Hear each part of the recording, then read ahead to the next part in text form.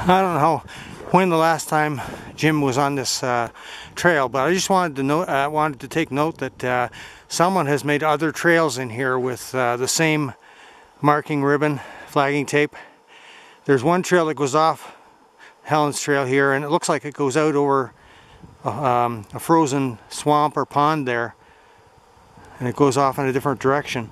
And also along this Helen's Trail, someone made a detour along this trail. You might see it on my track when I put my track up on the map.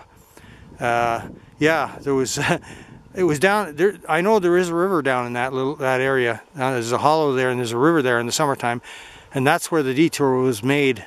And it could be that they made that detour because of the river. There was a sort of a log bridge there at the river. Anyways, I don't know. But there is definitely another trail being made here, and there's an old snowshoe track going out that way too. So, yeah, just take note.